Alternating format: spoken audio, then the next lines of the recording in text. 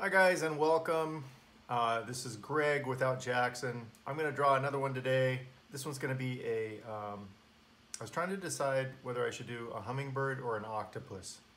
Get out your trusty Crayola if you have one, or any kind of black marker will work, but make sure that you have padding under your paper or you have thick paper, because I've already started to mark this table up a little bit with this Crayola, which is a water-soluble pen, so it'll wash out of the table, but you don't want any kind of permanent markers on your table without any padding underneath.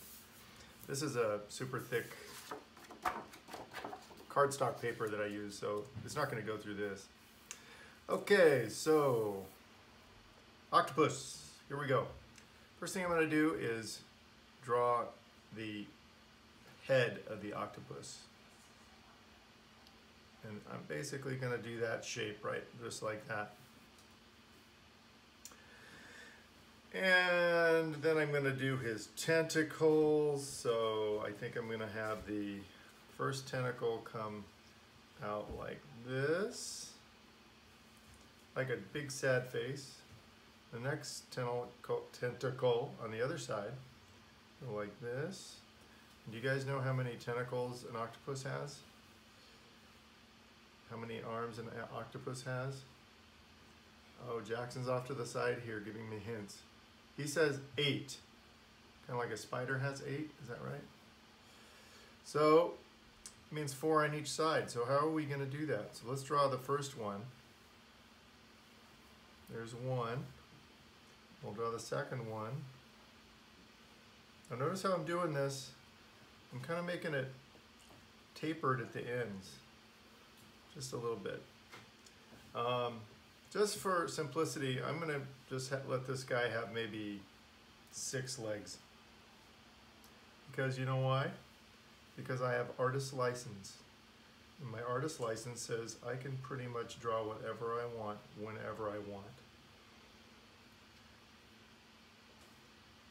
So I'm kind of just drawing and hoping you guys can follow along.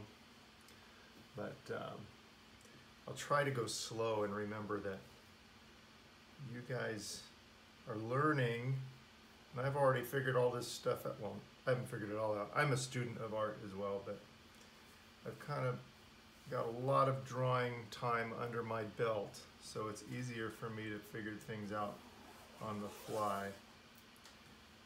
So if you notice what I'm doing on these last 2 legs, they're going behind these legs. I'm not running the line through it, but putting it behind it. And we have 6 tentacles now. If I just put 2 more, we'd have what Jackson says is the right amount, so maybe I'll just do that. So I'm going to put this one out to here. And then 1 more. We're supposed to go out for a little cruise right now, so I got to hurry up and draw this fast. But man, I drew that really fast. I hope you guys can pause it and catch up, because I'm kind of in a hurry right now, and I didn't mean to rush it, but I'm going to rush it. Next thing I'm going to do is give him a big single eye. He's going to have a eyelid like this. If Jackson was with me right now, I'd go a little slower so he could follow along. That's a good thing about having Jackson here. I go a little slower. I'm going to put an eyeball in there just like that. And then what else does what else does an octopus have on his tentacles? He has those little tiny grippy things. They're like suction cups. So there's a lot of those. So I'm going to speed this up so we can. And you don't have to draw them just like I'm drawing. You can draw them any way you want. You can have them do this. Watch this. Go along the bottom side of the legs. So some of them are showing on the top side and some of them are showing on the bottom side. But here's another trick. As I get closer to the end of his tentacles, I make them smaller. Because in real life, I think that's actually what they do. But we were watching this great show called The Octopus, My Teacher. Thanks, Jackson.